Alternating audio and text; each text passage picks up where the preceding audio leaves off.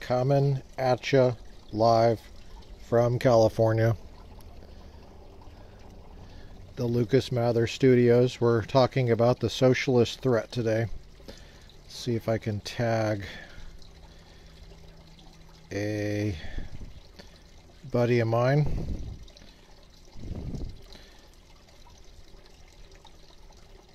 Courtesy of Mr. Zuckerberg. We have Duncan joining us, a veteran, a doctor of sorts, someone who's concerned about socialism, as I am, someone who also lives in communist California, as I do. And so we're waiting for Kent to join us. Let me make sure I have what we're talking about. We're talking about the Socialist Threat by Roane, and that's going to be linked in the comments. It's also linked in the announcement, which was less than a day ago. We've talked about all three of the previous essays, and this is the last one, and you can find those links by checking the link for this one. So here it is. The Socialist Threat by Roane. That's the topic of conversation. And we're waiting for Kent. So hopefully Kent will be with us shortly. I mean, I could talk about this myself, but I want to wait for Kent.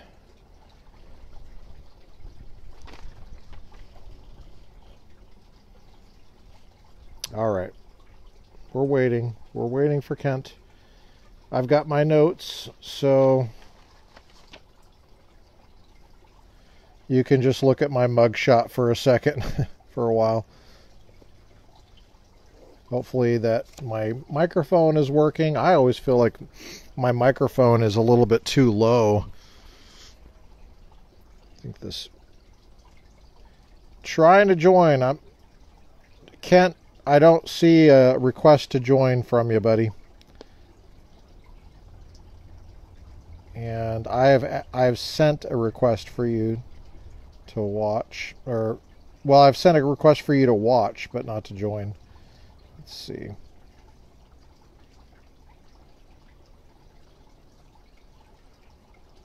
Oh, well. Let me see. Okay, hold on. Kent.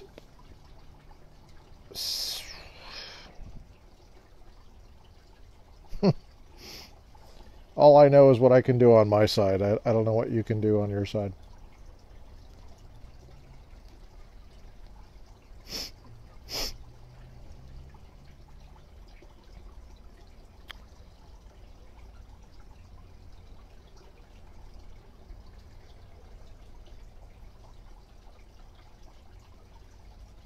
We're waiting. How many of you guys read it? You don't have to read it, but I mean, you could if you want. You'll get more out of it if you read it.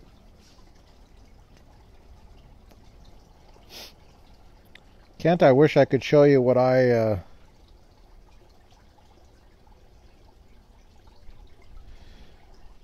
see here.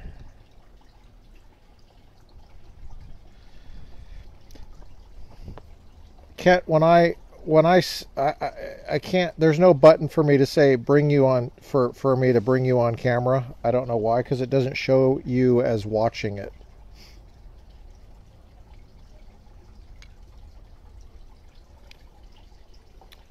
Which kind of whiskey am I drinking? I'm drinking Writer's Tears. It's Irish.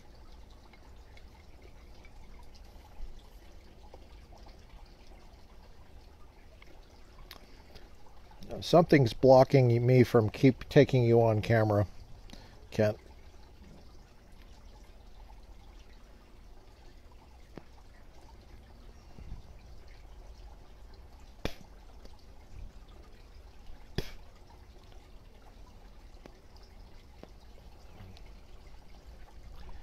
me see here.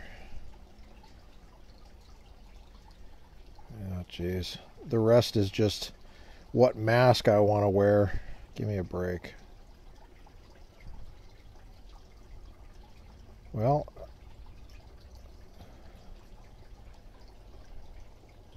Kent, is there anything that allows you to request to join the video?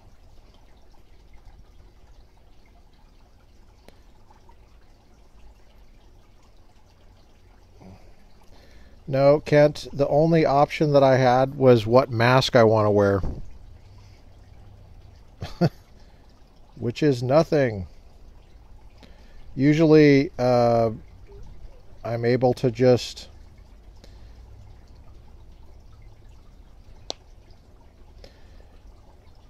Okay, Kent, I'm going to go ahead and call you.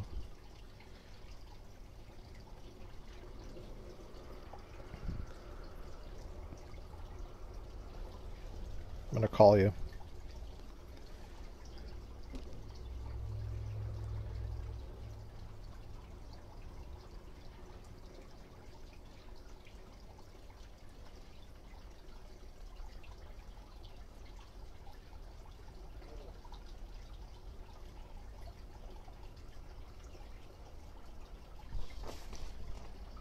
Okay, Kent, I'm going to send you a couple of texts so that you can see what I'm looking at.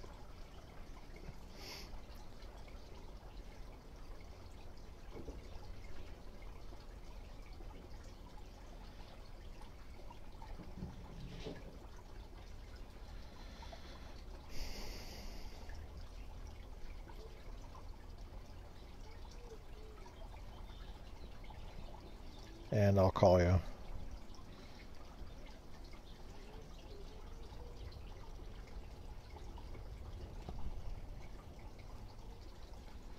Hey, buddy. And I'll call you. Yeah, I hear you now. Kent, I've just texted you a picture of what I've seen, and there's no button for me to push.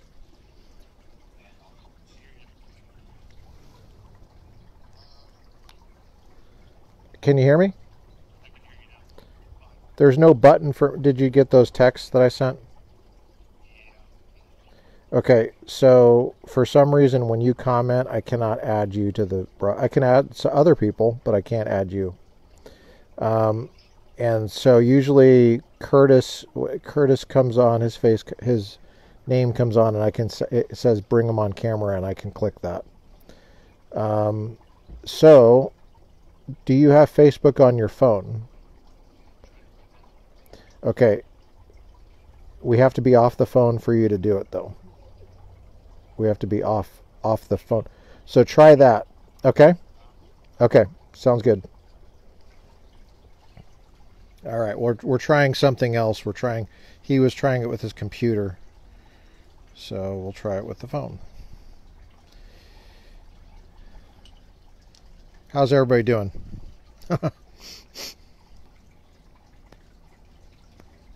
All right, Kent, I see that you're watching. Okay, good.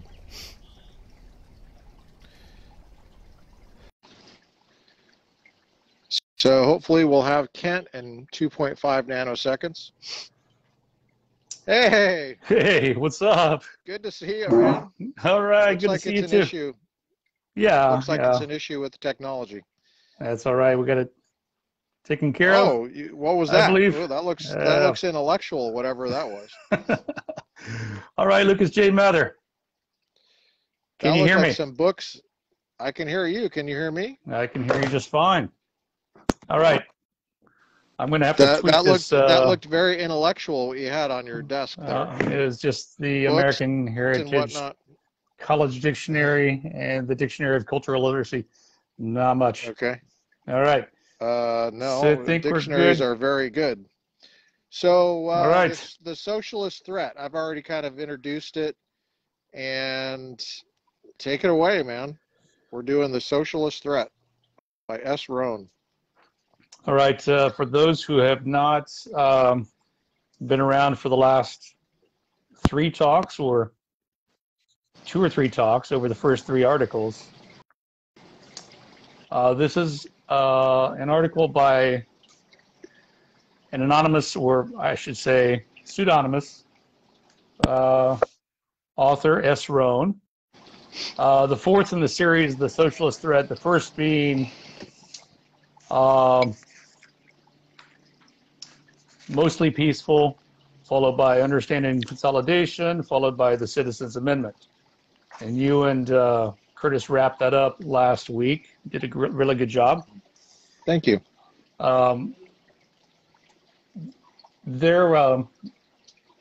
Basically, it looks like this author's approach to the current political scene is that we're seeing growing trend of socialism, lack of the basic structure of constitutional democracy that was laid down in the Constitution. On the first essay, if we could just go back, I think I would like to start off by just reading the beginning of the essay, The Socialist Threat.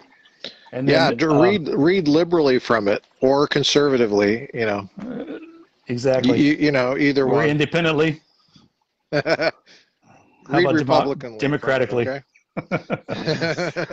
But as we go through this, there are going to be certain times when we need to kind of dip back into the previous essays to understand the actual context of what is being said.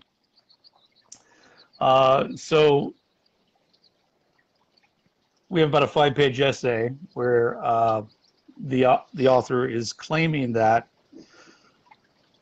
the way things are now, not just because of the election and what happened last year, but because of the structure of our democracy, the structure, how things are being worked out, the structure of our electoral process, the structure of the democratic process is being transformed in many ways into more of a socialist structure.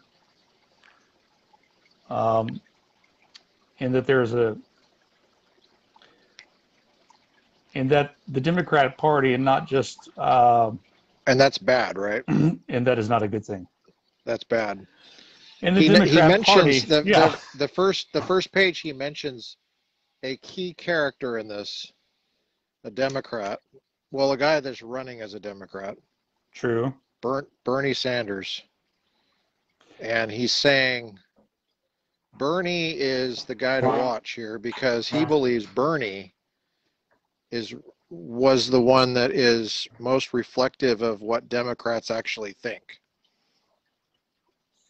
But even though he didn't win, or he didn't win the nomination, right? True. Because elites intervened to stop it because he wouldn't win. Otherwise, he wouldn't win. Well, of course, Hillary didn't win either. And then he says, who exactly is Bernie Sanders? Yes, exactly. And then going by, your obviously love of definitions, because you have a dictionary right on the desk. I'm a huge fan of dictionaries, hard copy dictionaries. He defined some terms. So maybe we should go through those terms. Okay. So that necessitates talking about what exactly socialism is, what exactly is democratic socialism or social democracy. Are these things are just being thrown around randomly without it being defined? Let me back up before we get to the definition. Not by him, though. Not by him. Oh, no. Yeah, he wants to define the terms. Anybody that wants to define terms, I already like them. Anybody that says, let's define some terms, I already like them. That's someone that's a very philosophical thing, is definition of terms. Okay, so the first one, what is socialism? You want to take that one? I'll take the next one. Well, before that, I wanted to follow up on one thing. Sure. Let's open this article with the actual opening. The author claims that basically there are two different directions that the country can take now. We can move more into what he calls the form of comfort zone comfort zone, which is assuming the Democratic Party will cue moderates and adhere to the Constitution. Just the assumption that the party will continue to be a moderate party. The other possibility is that we on the right, or independents and true liberals, can take these claims that the Democratic Party and the left is making and take them seriously, and hence and thus plan for the worst, which the author is trying to say is leading down a road towards socialism. So if you believe the first of these, then you put yourself in the shoes of your typical moderate Democrat who has voted that way their whole life and thinks that the party will continue to move in that direction and will stay more moderate and middle of the road, centrist. But he's arguing that that's not the case. If you believe that, then I've got some swampland to sell you in Louisiana. So he asked the question, what is the worst possible scenario? And then he goes into defining terms and the role that Bernie Sanders played in 2016 and 2020 by arguing that he did have these radical agendas, and he basically came out and stated that his whole purpose is revolution, a la the radical transformation of Barack Obama in 2008, 2009. So since Bernie claims to want a revolution, and he claims to be a social democrat or democratic socialist, Roane dives into defining those terms, and here we go with the first one being socialism itself. So socialism, according to Merriam-Webster, is either various economic and political theories advocating collective or governmental ownership and administration of the means of production, typically what we associate with communism, socialism. Or it can be a group living with no private property, sort of like a communal farm, hence the word communism, or a system where the means of production are owned and controlled by the state. Lastly, the definition states that it is a stage of society in Marxist theory between capitalism and communism, distinguished by unequal distribution of goods and pay according to the work done, or pay according to merit. So those are the definitions of socialism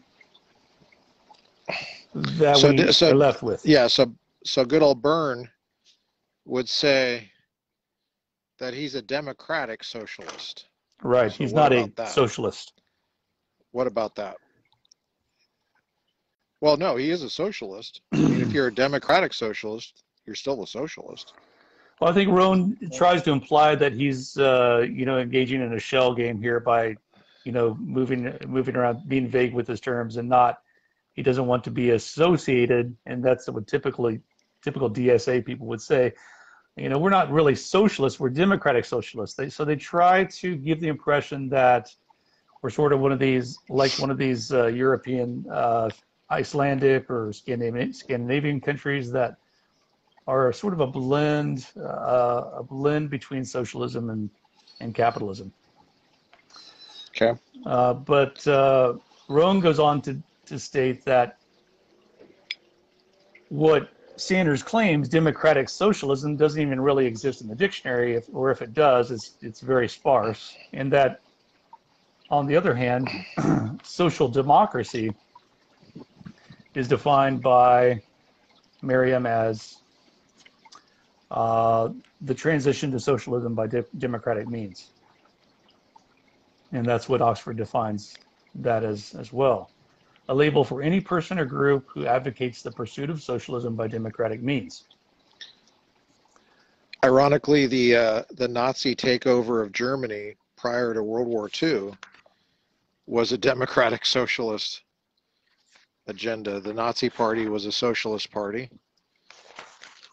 and Hitler was elected. Maybe that's not ironic. But we're not going to get into fascism yet, because that's a different topic. Or is it? Maybe it's not. Well, we may not need to, because we have so much at hand with. So how does he define democratic socialism?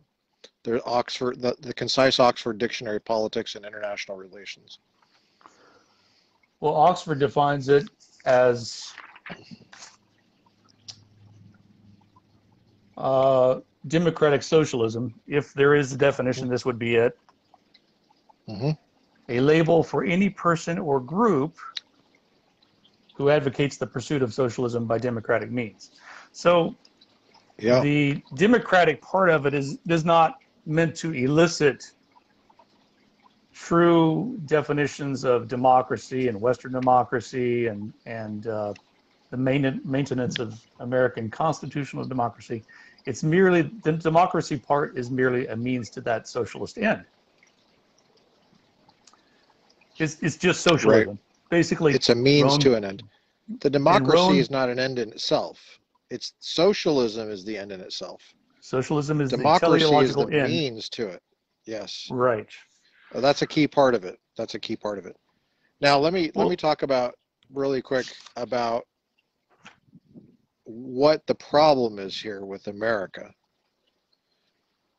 The problem is that this is incompatible with the Constitution, specifically the Fifth Amendment, right? The text of the Fifth Amendment.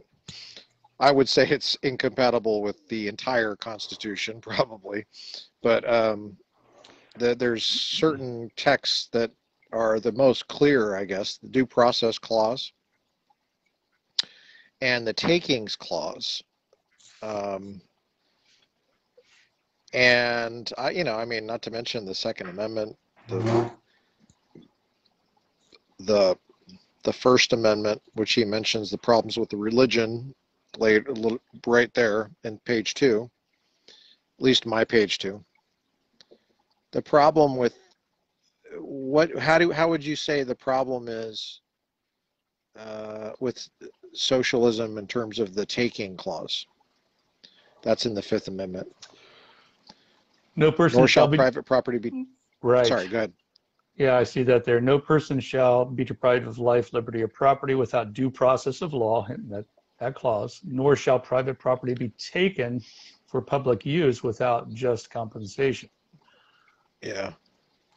That is a problem, because if we're talking just about socialism and democratic socialism really just boils down to socialism, then it really does become a theory and a practice, not just a theory, a practice of controlling production, controlling goods and services. Yeah. The taking clause.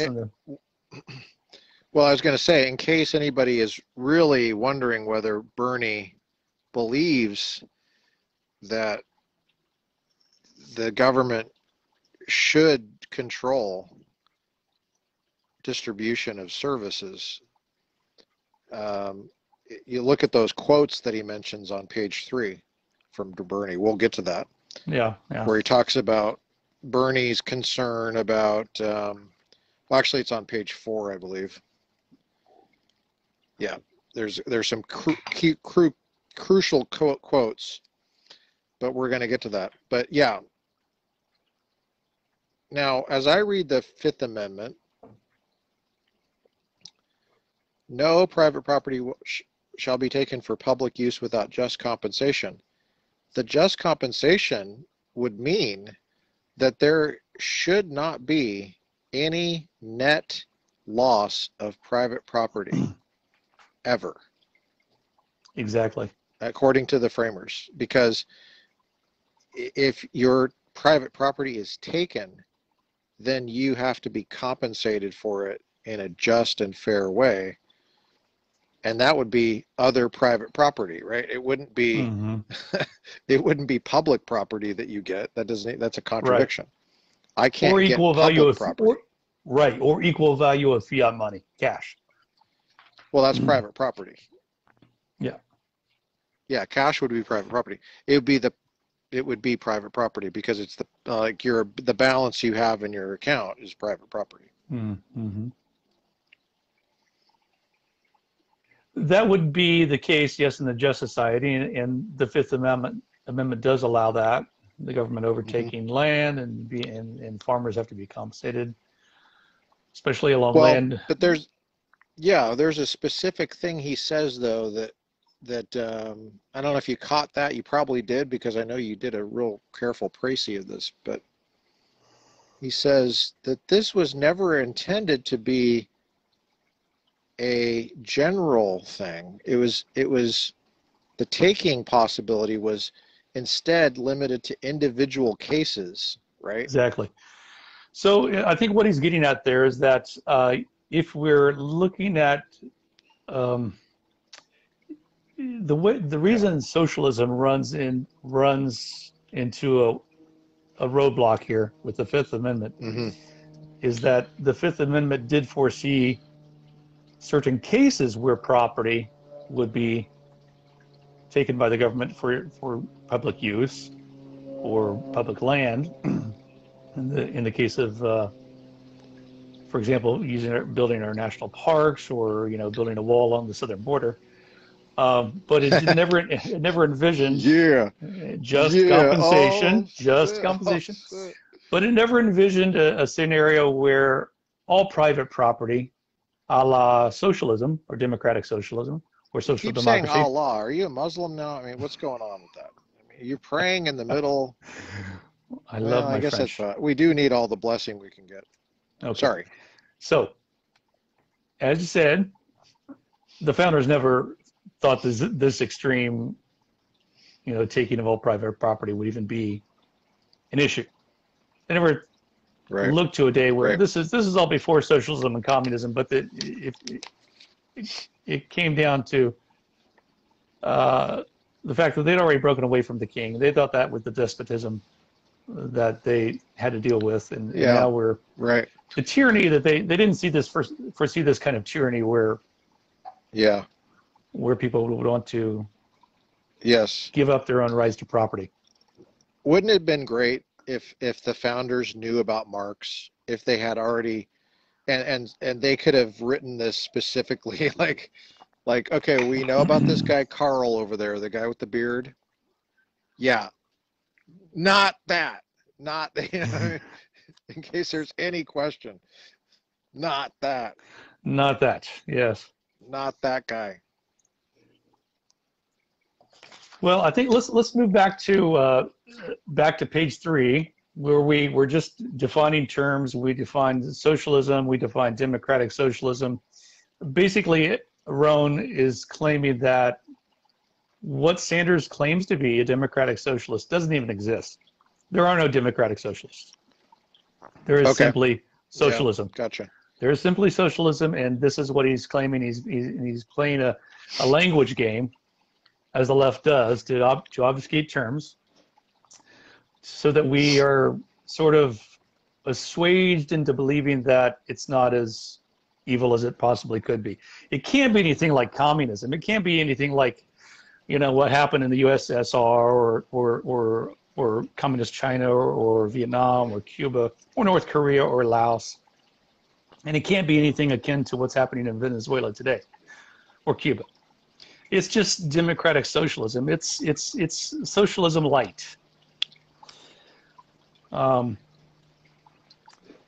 So part of Sanders' language game is to not just obfuscate terms, but to also claim that, hey, this is also a model that's worked in other places. That's, if we look at the Scandinavian countries, we look at Denmark, Sweden, and so forth. Those are social democracies or places where socialism has worked. But Roane gives the examples of the Swedish Prime Minister basically saying that we're not a social democracy. We may have certain socialist practices, but we are basically a capitalist economy. We are a market economy. Ditto for Denmark. Right. Yeah, and this is where we learn that, and this really hit me when I saw that under the Swedish Prime Minister thing, where he referred to, this really hit me. And I feel like I already knew this, but for some reason it just hit me even more powerfully. When Bernie Sanders was visiting the Soviet Union on his honeymoon. And it just hit me. I thought, how messed up is that, dude? You went to the Union of Soviet Socialist Republics on your honeymoon. And he went there to praise the Soviet Union, to find things to praise. Well, they didn't have the strip in Cancun yet, so, and he couldn't go to Cabo. Yeah. Wow. I mean, you know, I'm dealing with a little bit of wind here, but my pages are going. I don't know. That just hit me like, what kind of person goes to the Soviet Union? Let me just stop here and share a personal anecdote. Sure, sure. When I was in high school, which is when this was, when he went on his honeymoon, I was in high school, and I was taking Russian in high school. So I was learning Russian, and part of our experience in Russian in high school was to have foreign exchange students. We sent some people there. I wasn't on the trip that went there, but I heard all about it when they got back. And then we had briefly a time where some Soviet students came and stayed with Americans here. And this is toward the end of the Soviet Union, but man, I mean, I'm not even going to talk about the BO and the washing practices that we obviously, that was the first thing you noticed, was they don't wear deodorant, and they smell like they just walked out of a sewer, basically. I remember that. But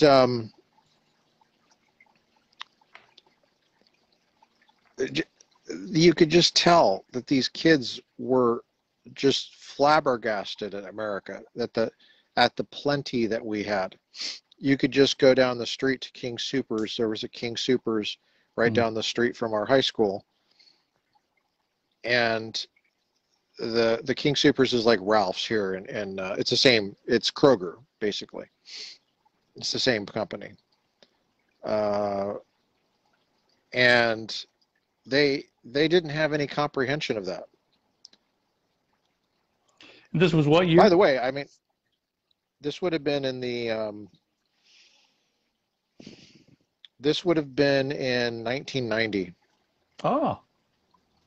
1 year before the Soviet Union fell. Okay, so you not, went... Not an accident. Not an accident. Right. Not an accident. Okay. Not an accident. Well, my first and only trip to the Soviet Union was after it fell. It might have been 91. Russia. It might have been 91 that okay. they came. But it was right toward the end, right? Right. Yeah, I remember the headline in the Rocky Mountain News, because I grew up in Colorado. The headline in the Rocky Mountain News said, "Communism is dead." And I kept that paper. I still have it. And the reaction I had when I saw it was, "No, it's not." That's the first reaction I had. I couldn't believe it that they had that. I think it was 1990. I'll you know, go ahead. Sorry, I interrupted you. Well, I went to Russia on a mission trip in 1992. So it was the year after. Yeltsin had been in power about a year. And the only progress that was made in that time period was that there was an opulent McDonald's in the middle of Red Square. So that was about the only sign of westernization. There were still bread lines, and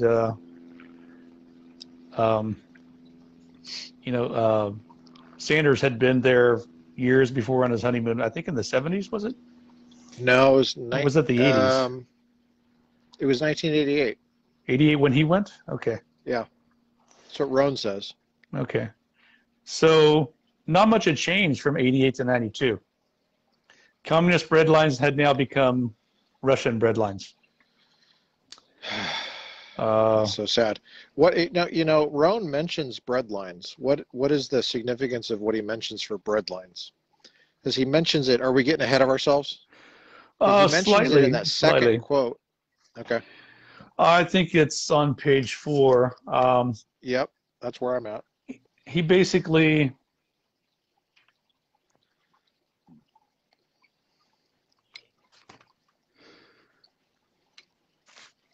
Yeah, I'll skip ahead there.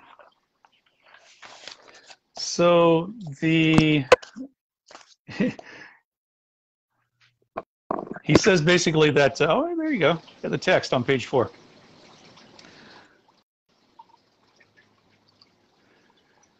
So what Roane is basically saying about, with the example of breadlines, is that the reality was that the reason that there were breadlines is because the efficiency of the socialist system just wasn't working. There wasn't much choice, and he basically says that choice is the characteristic that defines a successful market economy. When you have choice, you have a market economy. When you take away the market economy and you segue into socialism, you're limiting choice.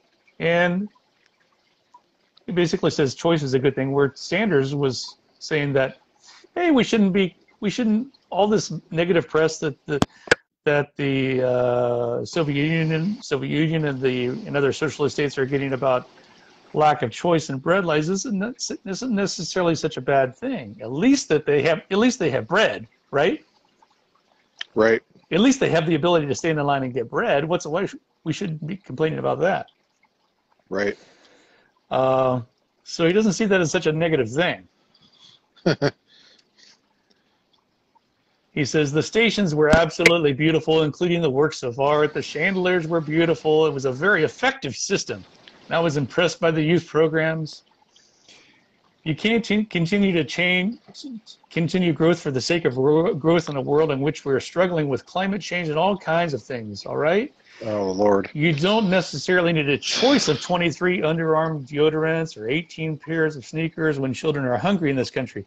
I don't think the media appreciates the kind of stress that ordinary Americans are going through, are working on. Ordinary Americans. So. Yeah. Well, we do have poor folks in our country, but how many of them are really hungry? Like he used the word hungry.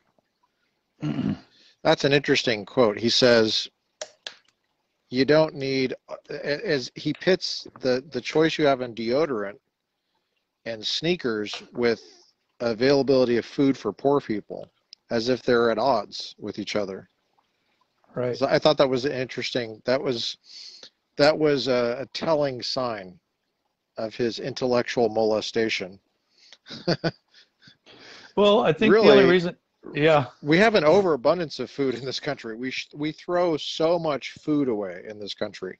We throw more food away in this country than we do sneakers and deodorant. I guarantee you. Yes, every day at every supermarket and every restaurant. We pay farmers not to grow food. You know, we have an abundance of food. Thomas Nagel. Wow, Thomas Sowell. Quite a big difference between Thomas Nagel and Thomas Sowell. Nothing to do with race necessarily, but Thomas Sowell has a wonderful thing about talking about kids that are hungry, and he makes fun of this because he says that people look. he says that the people on welfare have an obesity problem, and so he says it's funny when you lump these statistics together, a whole bunch of quote unquote hungry people are obese. He says one of the predictors of being hungry, quote unquote hungry, is obesity.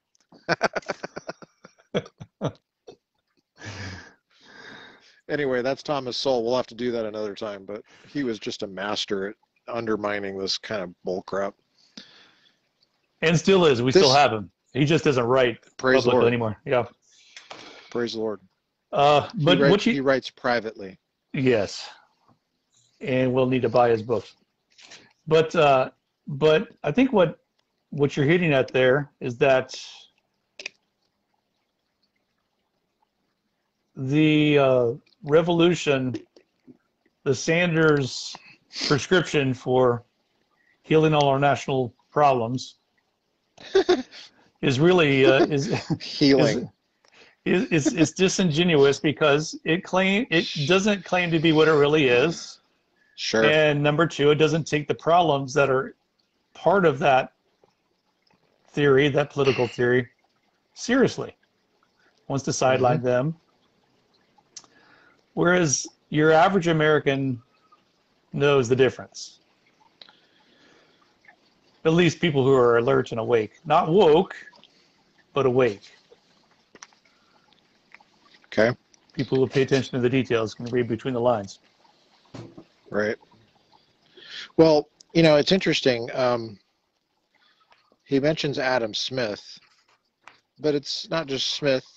But, by the way, P.J. O'Rourke had a great book on Adam Smith, and I listened to it on audio. Great time if you want to listen to it. He's so effective at explaining that book. The reason that you have so many choices of bread, I mean, you probably have more choices in bread than you do deodorant. That's the ironic thing about the breadline thing. You have the bread aisle in my supermarket is much larger than the deodorant aisle. It's maybe not as large as the sneaker aisle, because we don't even sell sneakers at the grocery store. We have entire stores that sell just sneakers. But it's not like we have choice in sneakers and deodorant, but not bread. We have huge stores of food all the time. And you almost can't even choose. I mean, I have a preference of my bread when I go, but oftentimes I don't want to pay the price of the bread. So sometimes I'll go to the discarded items aisle. There's a place in the grocery store that allows you to find, the place where they're discounted items. Sure. You can almost always buy bread for 99 cents or something like that. So you're saying sometimes that's what I get. You're saying you like having that choice. Yeah. That option. The reason we do is because what gets the bread guy up in the morning isn't the altruistic sense of I'm going to feed some families today. It's that he wants to feed his own family. And so he wants to, the Dave's bread is what I buy. Famous Dave's bread. He came up with that tasty organic bread. Allegedly it's organic. I'm not sure about that, but okay, whatever. It's decent bread. It tastes good. And he wanted to have a successful company and to feed his own family. That's why he does it. He doesn't do it because he's worried about, feeding the hungry. He does it to provide for his own family. The same reason that sneaker companies do what they do to try to outpace the other companies, and the same reason that deodorant companies do the same thing. In our system, we don't have. A lot of students have government bias, but in the pure design of our government, there's no bias toward the government in any of these things. What Sanders has is a bias toward the government, and this is what I've noticed with my students when I teach business ethics and public policy, is the ones that like Bernie, they have a bias toward the government. And I just uncover that typically, and I say, well, why do you have a bias toward the government? First of all, you have to acknowledge that you have a bias toward the government. The second thing is you have to ask yourself, why do you have that bias? What is it that the government has done to prove to you that they are more efficient and more just in distributing these resources. And you have to be specific, because the government is a trillionaire. The government is a trillionaire. It is the 1%. So you can't tell me that you are against the 1% and be biased toward the government at the same time. You can't tell me that you're against guns and have a bias toward the government at the same time. The Black Lives Matter and the defund the police run into this squarely, because the police are the government. They have the guns. So the part of the Second Amendment is to spread that risk out a bit. You know, if there's a risk with guns and violence, that spreads it out, and it takes away the bias toward the government with guns. And so that's how I attack that problem. And usually when they see it through that lens, they never go back. You know, when I point out that Nevada, for example, is owned by the government, 85% of Nevada is owned by the government. Trump might own one block of Nevada, but the government owns 85% of that land. Okay, so you know, I mean, this is not for public use. This is for their own use. Okay. Okay, so that's all very clear. So one thing I might want to ask then is, since in your classes you notice that students tend to typically have more of a pro-government bias instead of a pro-business or private enterprise bias, it might be explained partially by the fact that they, you know, with the benefits they enjoy with student loans that can be deferred forever, the welfare state, food stamps, whatever benefits they might be predisposed to think about positively in terms of what they can receive from the government. But you know, the cell phones that they're using don't come from the U.S. government. They can't see the benefits of private enterprise in the market economy, capitalist economy, supply and demand, basically providing all the goods and services that they really depend on a daily basis. So I guess my question to you is it possible that a lot of these students are predisposed maybe to, with their pro-government bias, they're predisposed to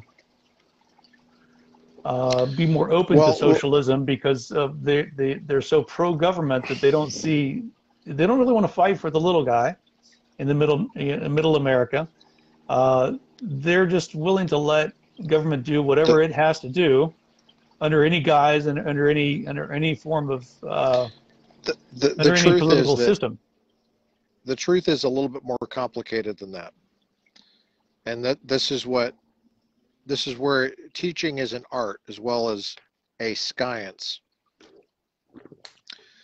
The truth is that the students in LA are biased toward the government, and they're not aware of that bias when it comes to things like listening to rhetoric of politicians of how to solve problems. But they're biased against the government in almost every other way, and they're not always aware of that either. So, for example, they're biased against the government when it comes to their own phones or their cars or their privacy, which they highly value, or their personal freedoms that they highly value, like the ability to travel, the right to get married, the right to have a religion even if they don't have one, the right to believe what they want to believe, the right to have a job. But generally speaking, they have such little experience with having a job Usually it's as an employee only. It never ceases to amaze me that the students that I have that own their own companies or their parents do almost never have a bias toward Bernie Sanders, because they see directly how hard it is to have a business, how hard, how difficult it is. The government usually puts barriers to making a living that have almost nothing to do with public interest. I mean, on paper they do, but in reality they don't. It's just some bureaucrat shoving paper around, and the net effect is that they have a harder time making a living, whether it's environmental regulations or whether it's zoning issues or you know, human resource issues that they have to deal with.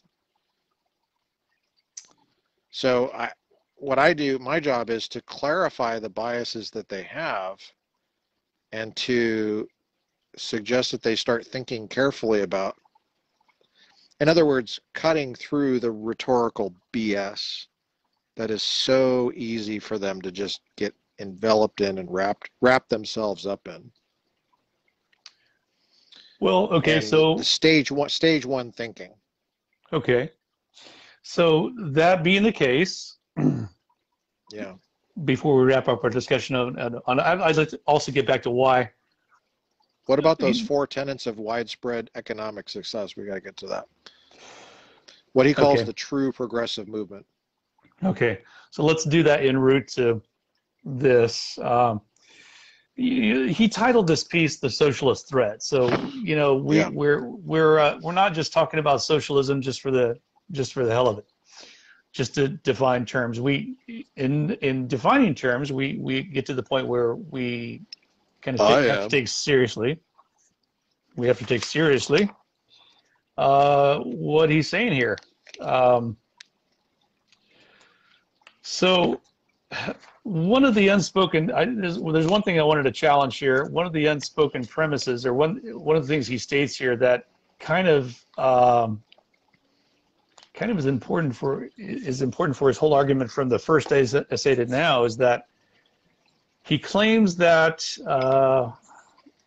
Bernie Sanders really is the standard bearer for the Democratic Party. Mm-hmm. That regardless of what happened in 2016 and 2020, remember he ran again in 2020 and lost again by the skin of his teeth. But he was neck and neck with Hillary in 2016. His claim is that, you know, because the DNC saw that even though Bernie was probably going to eventually be the nominee, they couldn't let that happen, because although his base is mostly supportive of the Sanders revolution and is socialistic in his tendencies, that Bernie could never win in a general election, and therefore the DNC kind of nixed that idea and engineered Hillary's win. Yeah, I agree. I agree with that, but I think he left something out. I think Roane left something out on that one. I think he left out the issue of religion. I think that Roane underestimated or misunderestimated, as George Bush would say, the woke religion, which means there had to be a woman. It had to be a woman. And the idea was that if you could get a woman, that's the next step of this progressive history with a capital H, the march toward progress. And so that came together as well. That was a crucial issue. If Hillary had been a man, well, let me put it this way. If everybody had known that Hillary is a man, then Bernie would have walked right into that. He would have been the nominee. Because you have two men. But if if Bernie would have said I'm a woman, even better.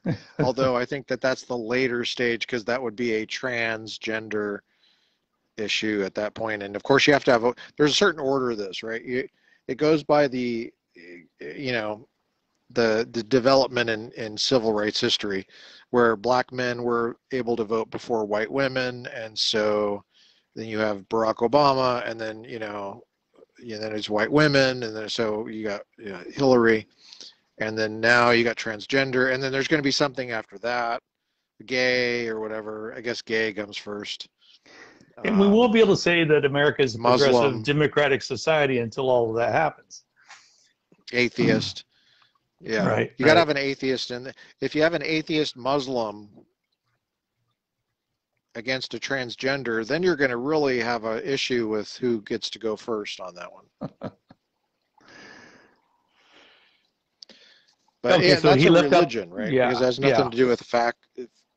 According to them, religion has nothing to do with facts. So, but that's not my definition of religion. Well, it's interesting that as you said, he did leave that out. It's funny that he, in the first essay, Mostly Peaceful, he goes back, and when he starts talking about Sanders and how things have, basically how events starting from last year were opened a can of worms and allowed all of this to eventually happen. He doesn't really talk. He talks about the riots and the language that was hence the title of the first article. According to the left and the media, all of those riots were mostly peaceful. They weren't harmful. They didn't really impact the social order. It was just people venting and people, dealing with the injustices of racism. And so let them be. They're harmless. They can destroy billions and billions of property, and lives can be lost, and we shouldn't really question that.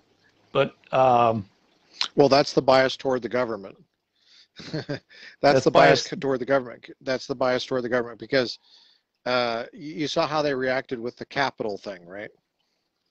That was the shrine. That was the religious shrine that had been attacked. See, I mean, private property being attacked, yawn. Oh, business was attacked. That's nothing compared to the Capitol. The Capitol building.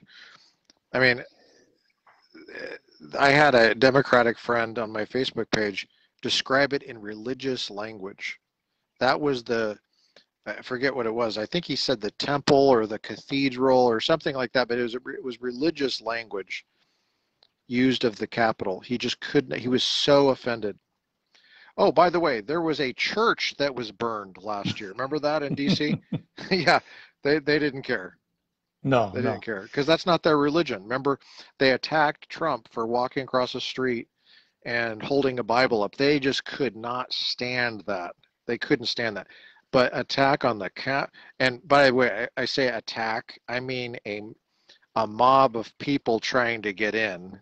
I don't mean anything more than that. True. A Capitol, that's the Capitol. And look at how they treated that. They made it into a fortress. Right. It's easier to get into Arlington National Cemetery now than it is to get into the Capitol building. They probably don't even have a list anymore. You know how if you wanted to go see the president and you wanted to take a tour of Congress, you had to get on a wait list and wait. Sometimes 6 months, 4 to 6 months. They probably don't even have a wait list. It's probably easier to get on a wait list to get your vaccine, even though the wait lists don't really exist. But there's probably not even a wait to get in. Think about coming in 2022 or 2023. So complete double standard. Triple standard. Quadruple standard. But what you said regarding the hagiography of the Capitol, the Capitol Rotunda and the White House, this this worship of the symbols of our democracy. It's just a temporary language game. It's a temporary means to an end. To that, well, it's language they wouldn't use when Trump was in office. Let me say it that way. No, but now that they've got their man in power, and they can distance the populace from on man. Yes, well, man and woman. They can use this this language and these tactics to basically distance, quell any questions or any opposition to what they're doing. But it's a temporary I would say it's a temporary seriousness about democracy. So yeah, I don't even know if it's serious. So let me ask you this question. But that's me. You know, in the beginning of this article and the previous articles, to me, you can't really understand what's going on in this article until you've read the previous pieces, because Roane is talking about all the things that have happened to our democracy, the consolidation of power in the hands of a few, the consolidation of power in the administrative state, and how the judiciary and the executive and the legislative branch, all those powers that are supposed to be delegated only to the established branches of government, have been instead relegated to a fourth branch of government, the administrative state. So that being the case, when you throw in a socialist revolution, which is basically what Sanders is aiming to do, so there are several pieces that, when they all come together, really sort of mitigate the democratic process. We could be engaging in the democratic process by going to vote, by showing up, and of course, and thinking that they're not interested in democracy. Not really. I mean, but look at the marriage debate, the defining a marriage issue in California in 2008. It was democratically defined as a man and a woman. They threw a hissy fit. It's not really about democracy for them. It's about elite rule. That's what it's always been about. Right. Rule by experts. Okay, so let's look at the end of this article. Okay. One thing I wanted that you mentioned is that we have a story in contrast here. We have a story of this burgeoning socialism or social democracy or democratic socialism movement, which opposes everything that we believe in. But we also have our current reality, or what it has been our current reality, and that's the success of Western democracies, the success of Western civilization. So Roane points out Okay. Sorry. I was just going to move back into where he talks about the four basic tenets of the economic success of the world's most prosperous nations, and he points out four basic tenets, or four, I should say, necessary conditions for the success of Western civilization. Number one is capitalism, or market economies. Number two is a representative form of government. Number three, the utilization of fossil fuel-based energy. That's interesting. And number four is the open trade agreements with other nations. Basically, free trade.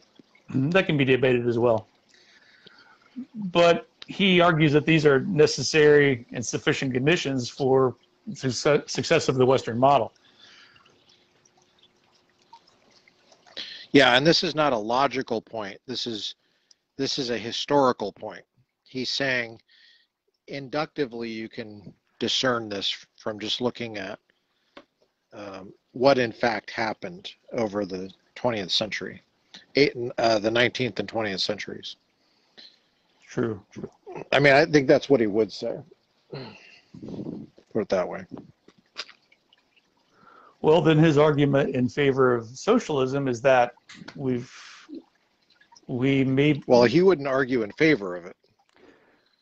No, I'm just saying that an argument in favor of a proponent of socialism, yeah, would say that we've got to chip away at some of these foundations of Western society. By chipping away at capitalism, we improve fairness, you might lose choice, and the market forces of supply and demand, the invisible hand. But the end result is a benefit for society because there's more, I guess you could say there's more equality and less liberty.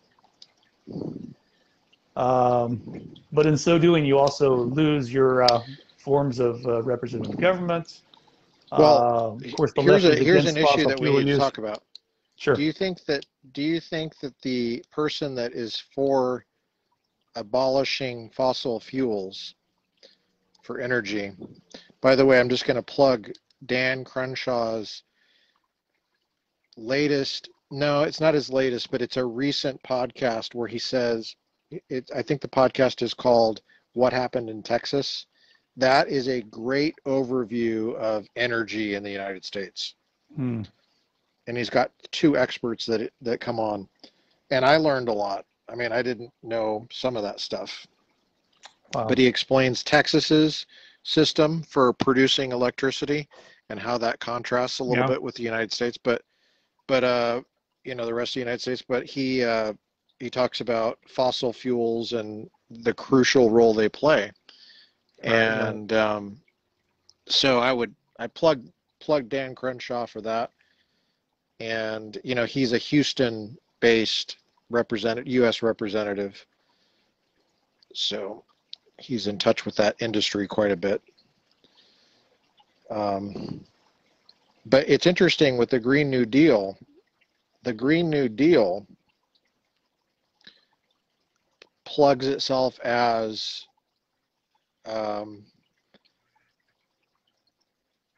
moving away from fossil fuels because of a socialistic agenda, right? Yeah, it's not really seen in capitalistic terms. Yeah.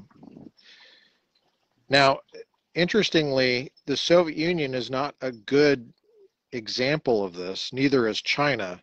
Actually, no socialist country in the 1900s is a good example of this because, as far as I know, none of them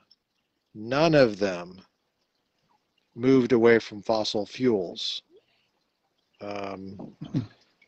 I think all of them have seen the benefit of nuclear technology for producing electricity, and that's something that Crenshaw is highly supportive of.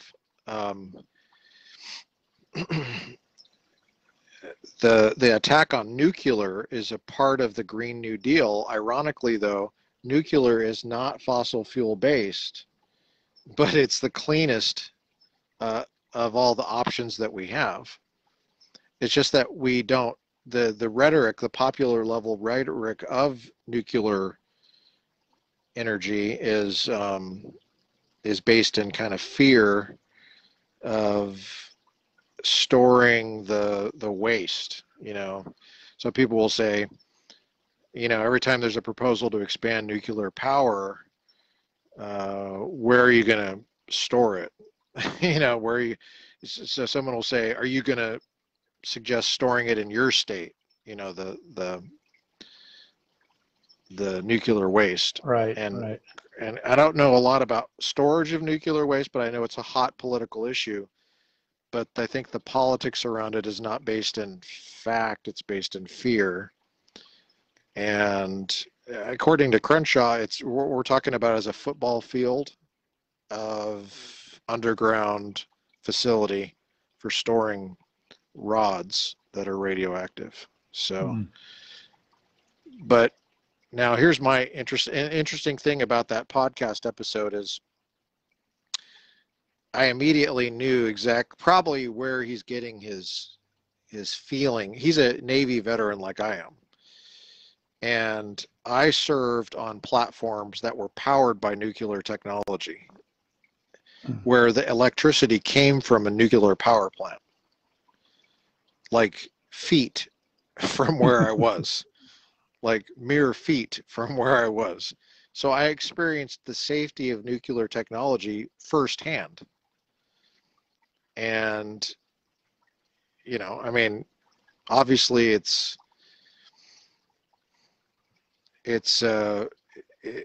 we had to wear, when I was deployed, we had to wear these sensors on us that tracked our exposure.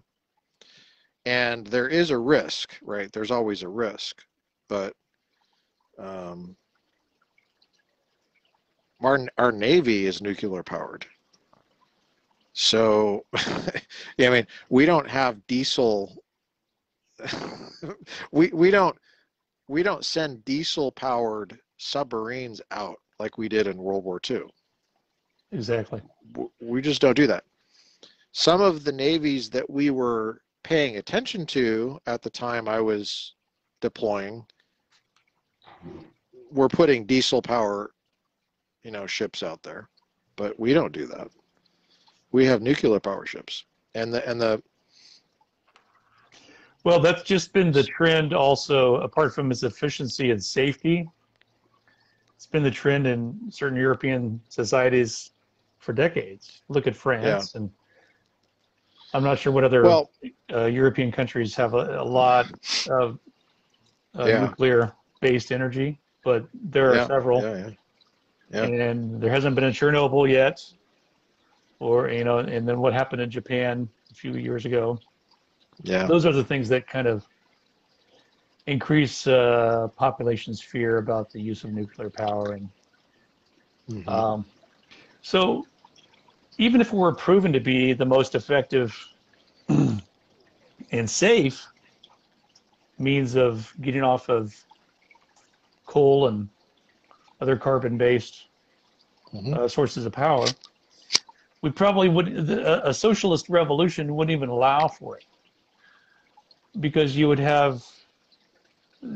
losing all the mechanisms of efficiency in the first place that the very use of nuclear power is intended to solve.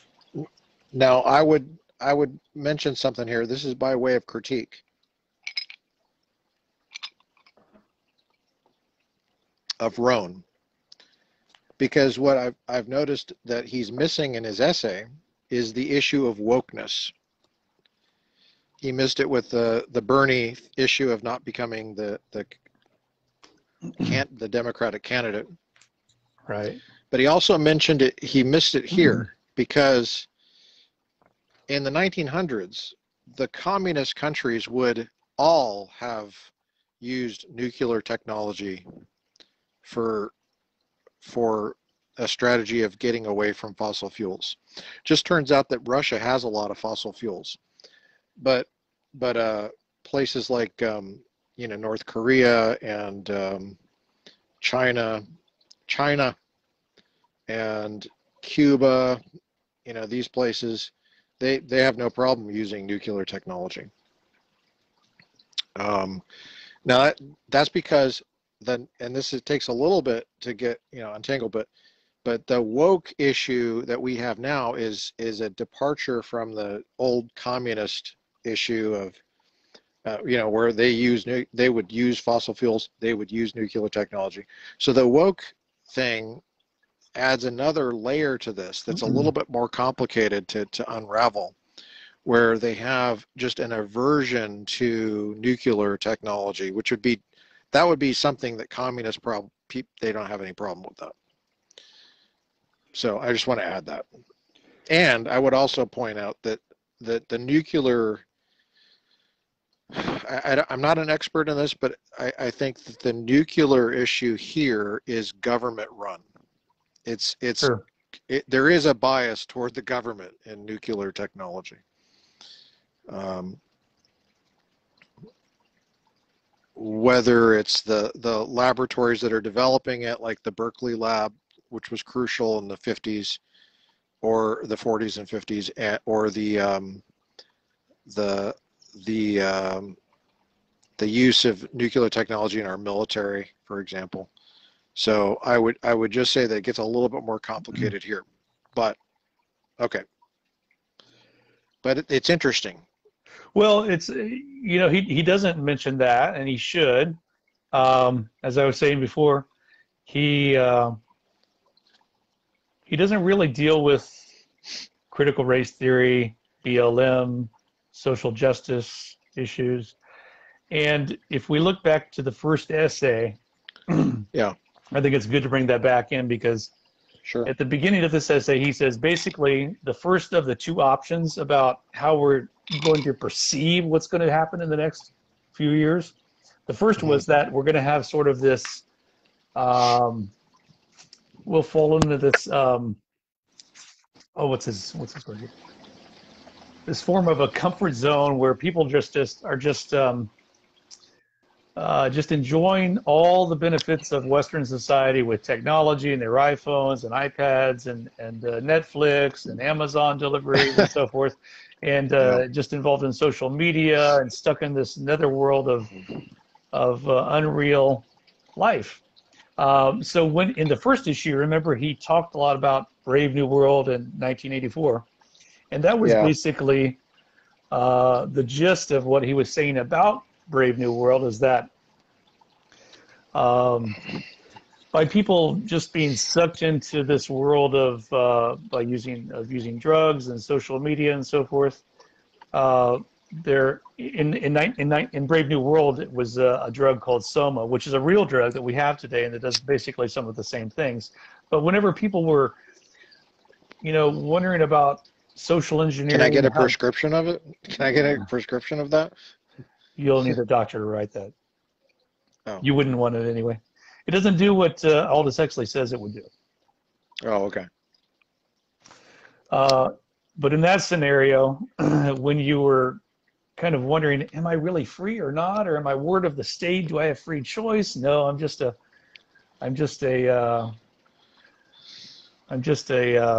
automaton. I just do what the state tells me to do. Whenever you're starting to feel like you were a little, like things weren't right, you'd take some Soma and you would right.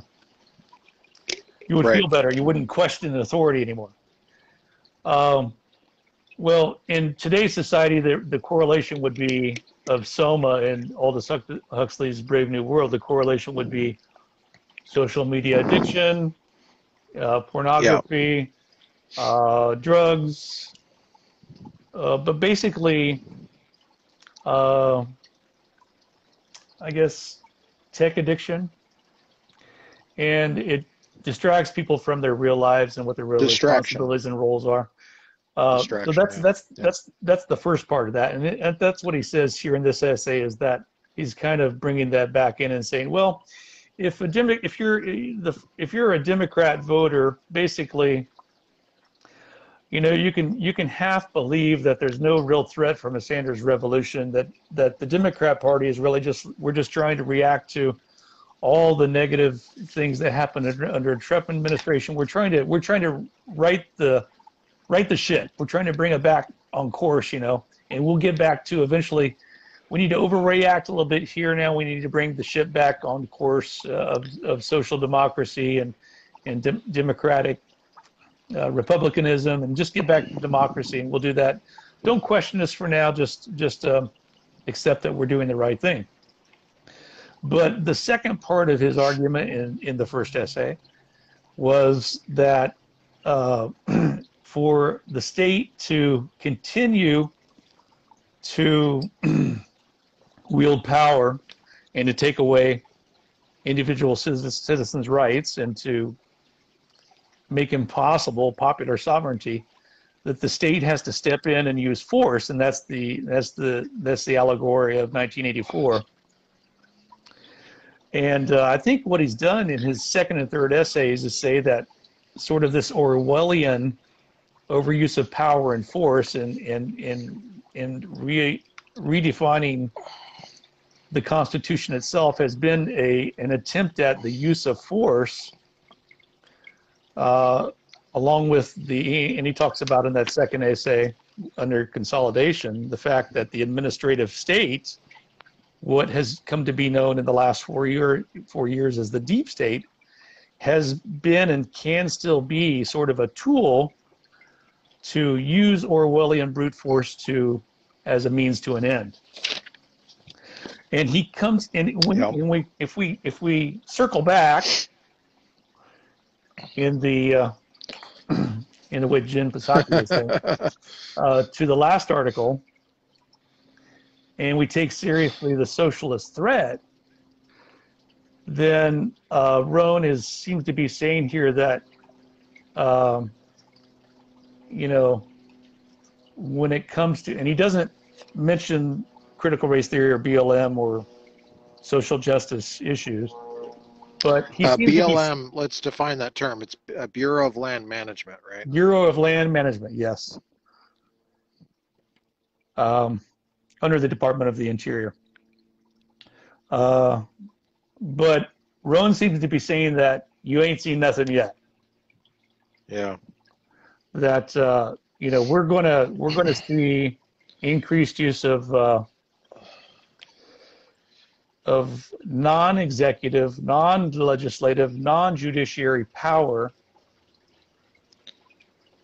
Well, the administrative state is in the executive branch typically, so it'd be an executive branch. It would be an executive branch agency that is legislating and adjudicating. That's the problem. Well, I think, that's part of what he says is the problem there, is that these are unelected representatives, unelected individuals, right, who hold lifetime posts. Right. Yes. And we really have no say about what rules they make, because rules become laws. And now, why do they have lifetime posts?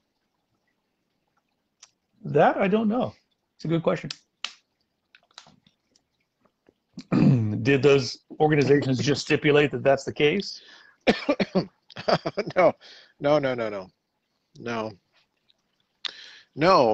That's in the legislation that created them.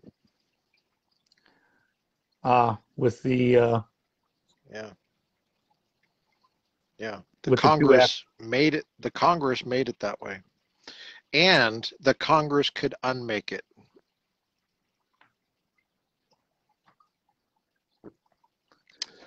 Now, the reason Congress doesn't do that is because they're afraid. They're afraid of not being reelected, because they would lose support. So, okay, my battery is about to go dead. All right. I can't believe I've lost this much battery. Must be part of the administrative state. Must be part of the deep state. But let me point out something here. Sure. Let me really quickly, before I die. There are millions of us who serve. I'm on the last page. You may find reductionist approaches claiming the Cold War was nothing more than a harmless difference of opinion on economic models. Do not be fooled. There are millions of us who serve as primary historical sources, having been on the ground and seen with our own eyes the overland barrier across Europe during the Cold War. This barrier was multi-layered and had overlapping and interconnected deadly measures, all pointed inward toward their own people.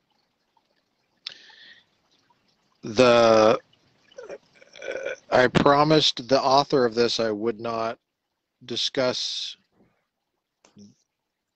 the real person behind this article, but I can verify that the person that wrote this knew firsthand what he was talking about, and described to me machine guns that were at knee level that would pop out of the ground on the triggering of a sensor, toward people trying to escape the Iron Curtain that this person saw firsthand. Yep, and probably still exists along the DMZ and North Korea, South Korea border too. Oh, I'm sure. yeah. Or people trying to leave Cuba. Well, Who knows? you're a primary source. I'm a primary source. We both served in the Cold War. I lived in Vietnam for 4 years. I traveled to Russia in 1992 after the fall of the Soviet Union. But I traveled to China, Hong Kong, Laos, Vietnam, all during that time. Yeah. And so the language game that Bernie Sanders is playing is that this is just socialism. Don't take it too seriously. It's not communism. Well, the official name of the government of Vietnam is the Socialist Republic of Vietnam. It's not the Communist Party. Communist Party, but it's they like to use the word democratic too, like the DPRK. DPRK. I remember in the Navy, I was like, "What's DPRK?" We'd see DPRK on the board.